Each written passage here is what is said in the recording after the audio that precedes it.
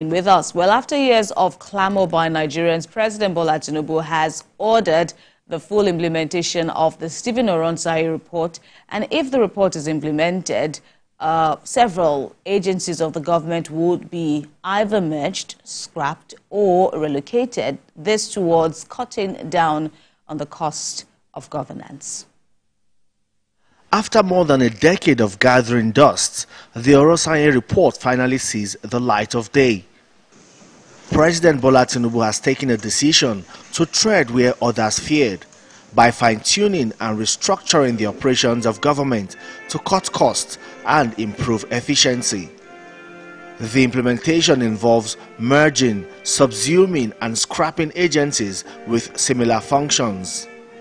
The president has also constituted a committee that will work within a 12-week period to actualize this new directive. National Agency for Control of AIDS, HIV/AIDS, NACA, to be merged with the Center for Disease Control in the Federal Ministry of Health. National Emergency Management Agency to be merged with the National Commission for Refugee Migration and Internally Displaced Persons. Now, what that means is that a number of agencies, commissions, and some departments have actually been scrapped. Some have been merged, while others have been subsumed. The Federal Executive Council meeting also received the report submitted by the Interministerial Panel set up to review the affairs of the National Social Investment Program. Significant recommendations were approved by President Tinubu, and these include social security payments to vulnerable households, payment of unemployment benefits, a social consumer credit program, among others. Comprising 60 million Nigerians is to resume immediately with the proviso, with the important proviso that every beneficiary will be identified by their NIN, National Identity Number, and their BVN. And what we're looking to do here is the triangulation of this data set to ensure that not only are we using the register that is properly been populated, but that we also do proper verification of every individual that will benefit from that investment, that social investment program. For the Ministry of Works, approval was given for the construction of a 700-kilometer coastal road from Lagos through coastal states to Cross River State. Goes through Lagos, goes through the Lekki Deep Sea Port, goes through Ogun State, Ondo State, Delta, Bayelsa, Port Harcourt, Akwa Ibom to Cross River. But we also have two spurs, spurs that leads to the north. That goes from the ongoing Badagry-Sokoto road, and the one that leads to the Trans-Sahara route that goes from Ogoja down to Cameroon. All eyes will now be on President Tinubu's administration as he takes bold steps towards the implementation of a report considered to be the silver bullet in restructuring and reforming Nigeria's civil service through the rationalization of agencies. Femi Akonde, TVC News, Abuja. All right, and to talk some more, give some fresh perspectives on this decision by the Tinubu presidency to implement the 2012 Stephen Oronsaye report, we have joining us in the studio a lawyer, Tunji Abdul Hamid. Thank you very much for joining us again on TVC Breakfast. Thank you for having me. It's my pleasure to be with you. Absolutely. Thank you. And the pleasure is mutual. But what are your thoughts on this?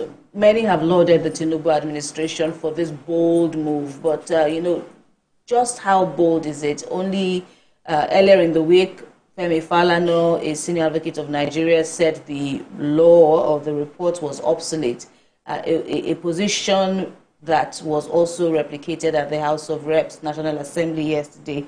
They too said that looking at the way times are changing, there may be needs to review that report. So what do you make of it as we start off? Let me start by saying that implementing the report is a good move. It's good thinking, and is in line with the mood of this country in terms of cutting costs. However, I align myself with the concerns of the National Assembly and the learned senior Sikh, learned Sikh, Femi Falana. It's not about the pronouncement alone that matters. It's not about the readiness to match or rationalize or script or whatever of the agencies and MDAs. The most important thing is we need to look into the planning. It must not be a rush thing, just like what we did in terms of, that's my opinion, the subsidy. We're having what we're having today because of the way and manner subsidy was removed. It's not as if, I don't want to go there because I am not a supporter of subsidy must go. But the way and manner it was removed was it. So what I'm trying to say is that, look, for us to have results or to get results or the desired results from this a pronouncement by the president, because I still call it pronouncement because I don't believe in I don't celebrate a paperwork. I celebrate implementation and results because I've seen a lot of paper pronouncement in this country that have gone to nowhere. Even this one that we're talking about, the President Jonathan set it up. He made an attempt to say for implement it. Nothing was done. Former President Buhari came into power, set up a committee to review it or whatever. Nothing thereafter for after 8 years. So until I see result of these two, that's when I will roll out my drum and praise it. But I think it's a good effort. Like I said, what we should be looking at here is the planning and implementation. Because from the pronouncement by the government, the committee that was set up, 7-man committee, were given just 12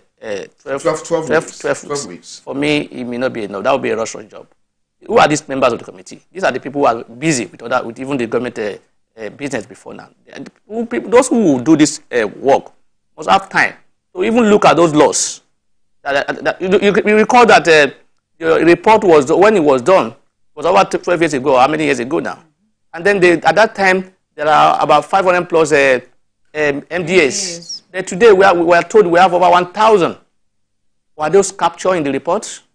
Were they going to do a new? So that's why I said the need to review. That's why I align myself with the National Assembly and that there's a need to review that report before the implementation. Let's see the intended and unintended consequences of it. But that was what was not put into consideration when subsidy was removed. The intended and unintended consequences were not put into consideration.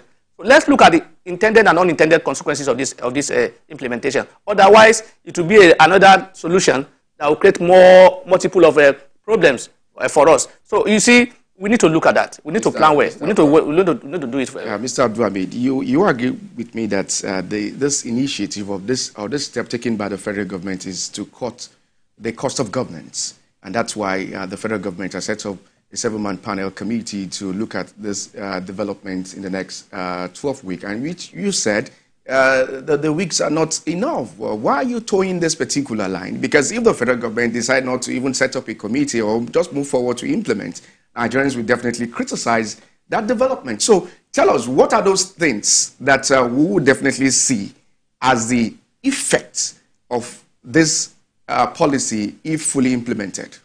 Firstly, I do not agree with the government that it is meant to cut costs for now, the way it's been handled. If it's about cutting costs, we won't be told nobody will lose his job. So if nobody is losing job, how are you going to cause the cost? I don't understand. So the sincere part of it is that people will lose job. If you match, for example, EFCC, ICPC, and CCP, the Code of together, Bureau. Are they going to have two chairmen? Are they going to have 2 directors? As some of them will not go, or they will be subsumed and merged, or given another role in that ministry. So how are we cutting costs? If they will still assist. We have a bloated... we have to wait for the outcome of the committee. You see, we don't have to wait. This is the problem we're having in this country. You see, when government bring out policies, it is the responsibility of the citizen to examine, x-ray it, raise concerns, so that government will look into it. If they are not looking at it before, they will now realize that, look, oh, so we need to look into this area as well, so that we won't go and you see, when you raise concern or raise observation regarding the policy of government, you are not against government. You are not anti-government. You are trying to also help the government. I believe that criticism is also patriotism. It's not only when you praise government. But when it's constructive. That is subjective. That constructive criticism is subjective. It depends on how you are looking at it. Even if one of the presidential candidates, Peter Obi, in the person of Peter Obi, has also lauded this move by the government, but he too has called for caution. Yeah. I have also said it now. That's a good move. And when you say it's a good move, that does not mean it's perfect. Those who are making these policies are human beings. They are not infallible. And it's not as if they can see tomorrow. Okay. So what we are saying here is not about criticism. It's not about condemning the what. We are trying to draw the attention of government to the fact that, look, you must look at these situations. Otherwise, the problem you are trying to solve may become another problem tomorrow. So if you are saying nobody will be, because the position of the government now is that nobody will be sacked or will lose their job. Assuming they now started the implementation, people are now losing job. Government there's no plan for how to give them the different package. There will be no plan to how they will be settled. Would that not be a problem?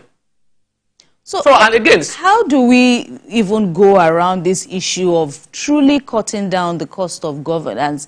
If former President Jonathan tried it, in fact, at the point of review and all of that, you were the one that called for it, as in you, the former president, called for it. And after the Oronsaye report was done with their mission, you called for an implementation, and at the end of the day, you rejected most of the recommendations, even the ones that you accepted, you couldn't, do it. And then entering Muhammadu Buhari, he too couldn't, do much with it. People have cited so many reasons, political considerations, coming elections at the time, and so on and so forth. But now, this administration wants to dabble into it. How do we move past? Are we really going to see this coming into fruition, or are these part of the considerations that they too saw? Do you think they saw all these considerations and that was why they had to, stop the work? I think we need to cross our fingers to see whether or not it will come to fruition, because what the current administration is doing now has been done by the past.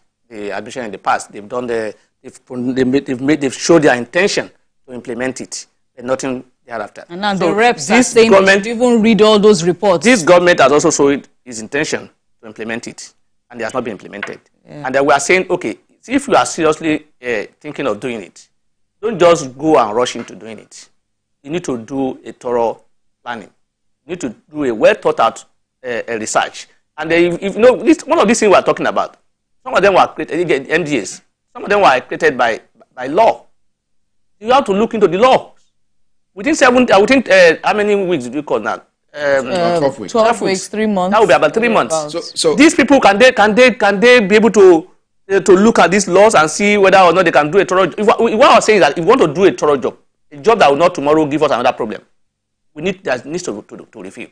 There needs to look into it. There needs to look at the likely consequences and what are the plan to mitigate the consequences. These are the issues we are talking about. It's not just about saying we are merging, we are this and that. That will not alone be. After merger, what happens? Let's look at the timing at the moment. You have been saying something about this particular timing of 12 weeks, not enough. Let me take you back to the memory lane. That this particular Stephen Oronsaye's report, the committee was set up in 2010 and came out with a report in 2012. So what time are you suggesting to the federal government to consider all of this for the committee to be able to come out with something tangible that will not cause a lot of issues or rancor in the country? If they want to do this implementation, bearing in mind again, before I forget, that even this current government, upon being sworn into the government, they've created more ministries. These ministries were not captured in the Oronsaye reports. Right.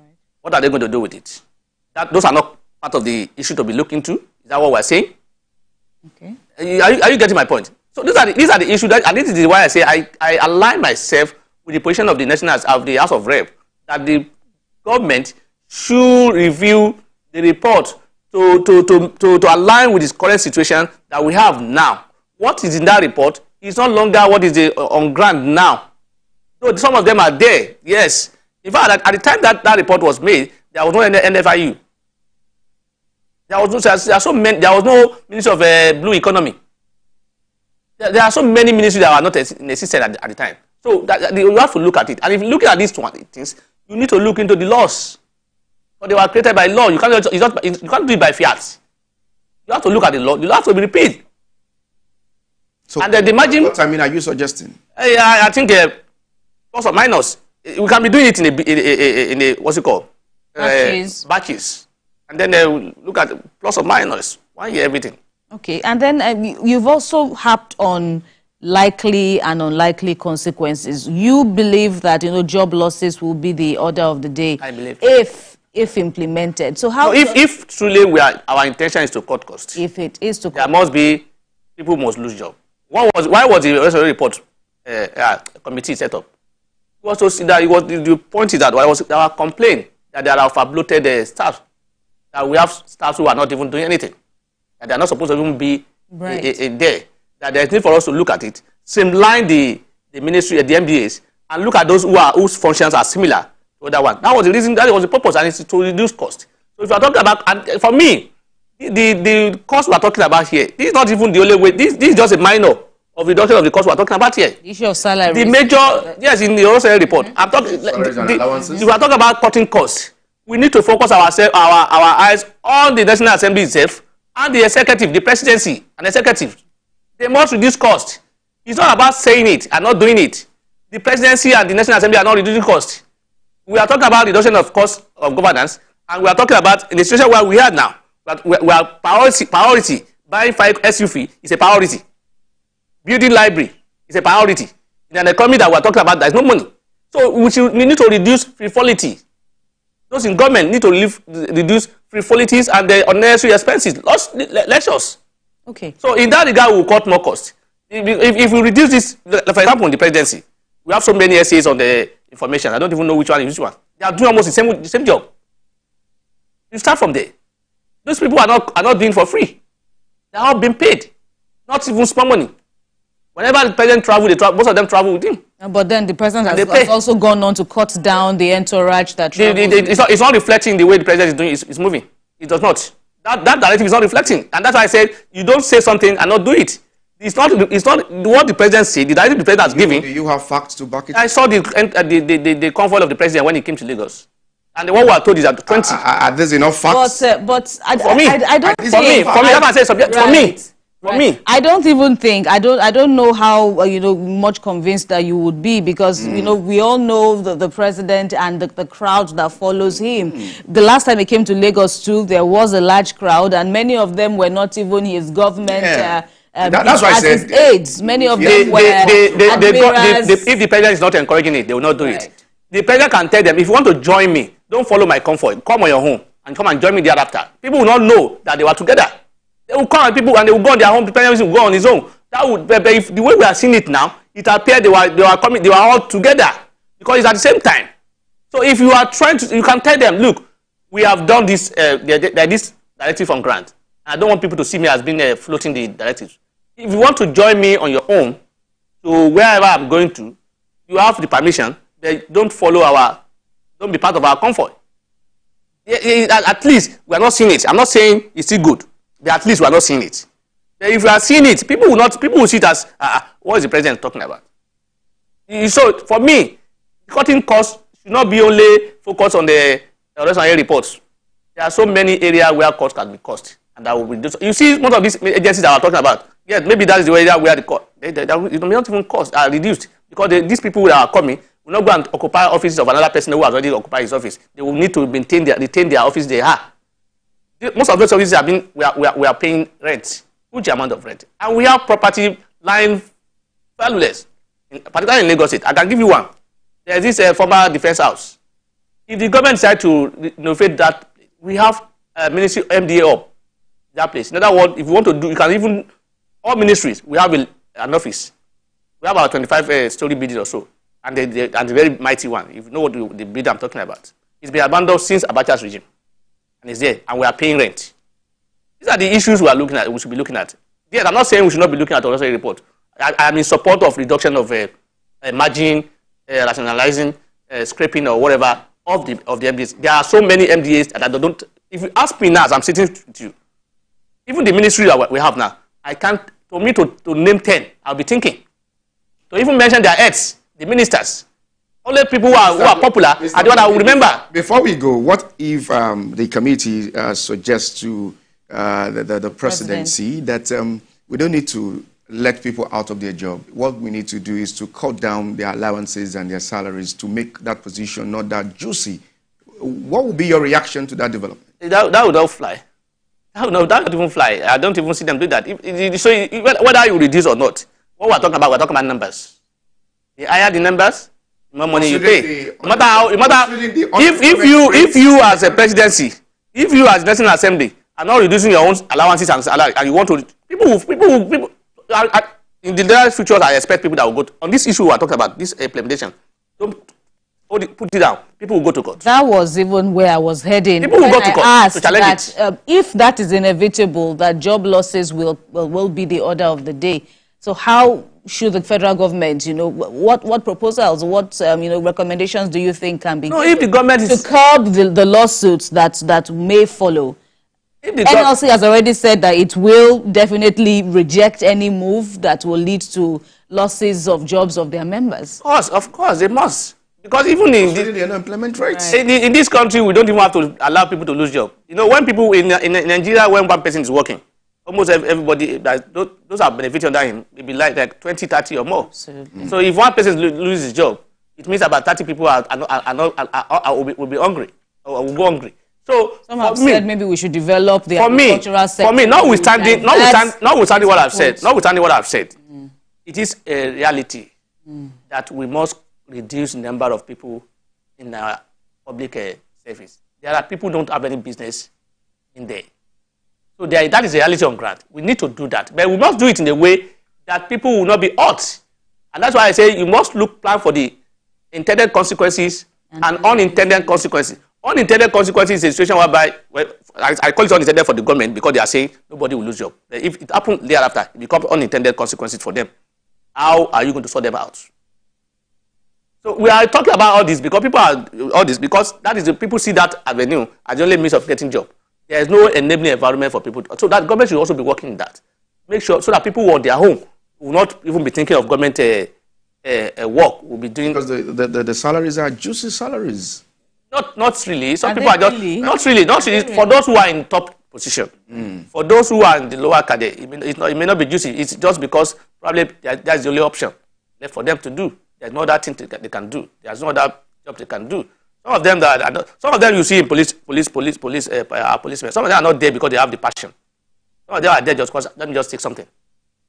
So if you enable environment is enabled, the urge to go to public whatever. I'm not saying it's bad. But to create avenue to just create job for people in the ministry. That's what it's politics. Most of these people in there, they got there by politics. Most politicians want to say we are working, we are creating job. And the only way they can create job is to fix people in the ministries and the agency and departments. There is no way the people will not lose job. If you scrap the EFCC now, the head of EFCC in Kwara, in Ilorin, in Sokoto, in whatever, would they still be operating? Or would they going to say, go and take over the job of the head of NFIU, if that is our ICPC? We hope that the federal government will get this right and ensure that people will not lose their jobs. Be able to manage. In reality, people will lose their job. They just plan. They just plan. They just plan how to mitigate it. And they've said a year will be fine. To look at all these grey areas. Not even to full implementation. Even that batches. To be doing it in batches. Because we are in a critical situation, and we must tread cautiously. Otherwise, we will create more problems. Okay. I said this when subsidy was removed. That subsidy removal is a. Sorry, sir, we've run out of time. You say you don't like to go there, but yet we see you. I need to because it's your problem. The federal government is doing all within its powers to cushion the effect on Nigerians. We hope we see it, gentlemen. That's all the time we have, for this engagement. Thank you so much, Tunji Abdul Hamid, for your contributions on the program. We appreciate. Thank you for having me. It's my pleasure to be with you. Thank you. All right, still on TVC Breakfast Saturday, we went